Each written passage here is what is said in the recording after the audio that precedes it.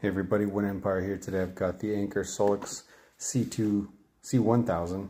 It's a power station, 1025 something watt hours, 1500 watts, continuous, blah, blah, blah, blah, blah. Anyway, you can watch reviews on this. What I have today is using the solar input. This thing can handle up to 600 watts of solar charging.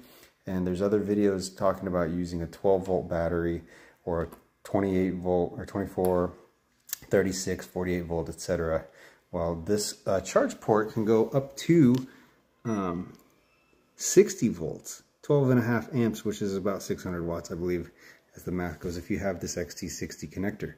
So I thought to myself, you know, if you can do that with a battery, maybe you can take this and use a boost converter. So other people have done that, but how about we bypass all that and just go with the 56 volt battery? That's right, folks, we got the Ego battery right here. Will this void your warranty? I don't know, but these batteries are out of warranty. Anyway, don't steal my serial number or QR code. I'm just kidding, this thing's old anyway. But as you can see here, it's got about, that much charge left. What I have here is something you can either make yourself 3D print or buy it off eBay or Amazon. I'll try and put a link in the description. But it's basically an adapter that has this cable, I think it's an 8 gauge, 10 gauge, to some unconnected leads. It's just cut right here.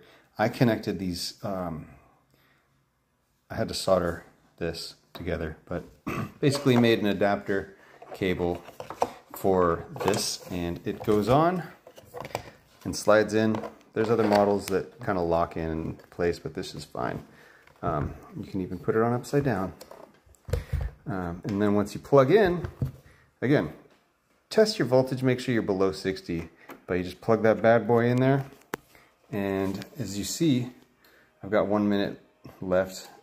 It clicks on, and I didn't have to do anything. It is showing 83 watts input, and if I don't get to the end of the video, it will actually go all the way up to almost 600 watts, like 584, I think is what I saw it peaked at.